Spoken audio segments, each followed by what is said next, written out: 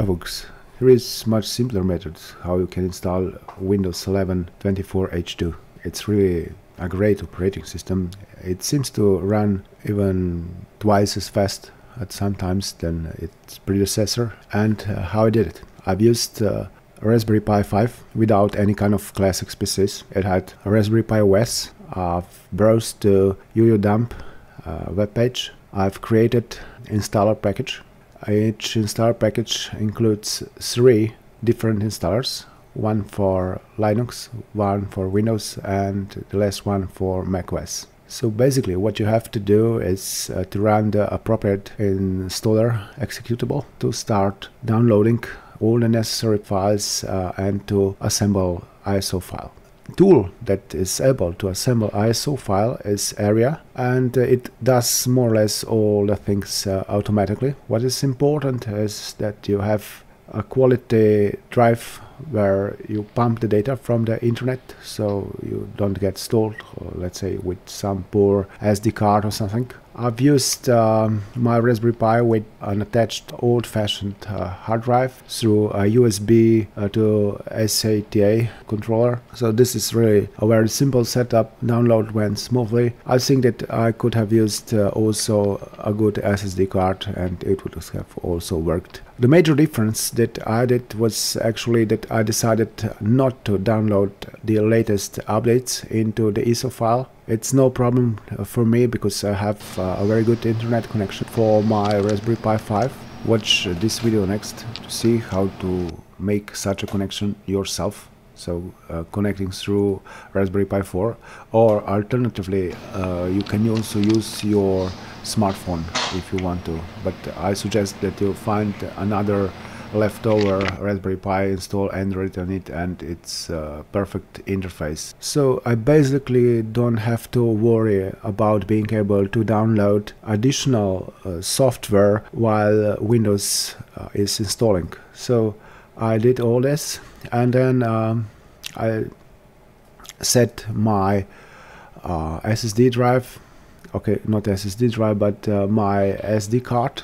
I placed it into USB to SD card, micro SD card interface, and I've connected it to one of USB ports on my Raspberry Pi 5, and I rebooted Raspberry Pi 5 in a mode that prioritizes boot from USB drive. In this case everything went normally. It was very smooth. I got through the installation process and I got to the setup process. At first you are asked to provide your language.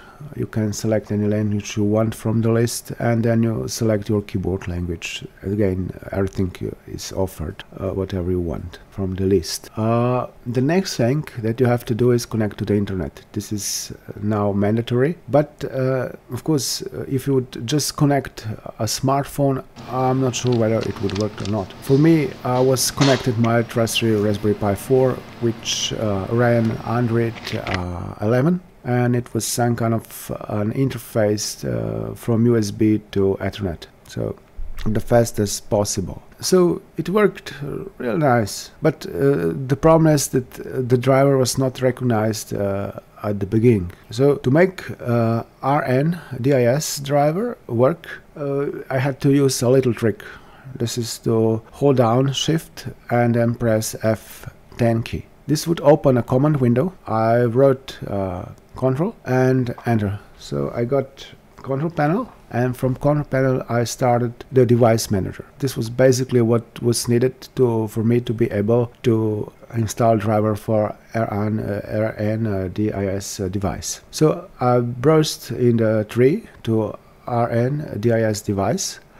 I updated the driver the way that I said that I would have installed drivers myself, and that later on I decided to pick an appropriate driver from the list. I selected Microsoft, and on the right hand list I selected then USB RNDIS driver and later on I've confirmed that I agree for the driver to be installed anyway, so this means that even if it was unstable or whatever, it worked fine and the internet connection was established. And from now on it was all very simple. Windows determined that updates were not downloaded yet and started simply downloading the updates. With my previous test, I've actually confirmed that direct Ethernet connection, if a driver was available, in my case would not have exceeded 100 megabits per second.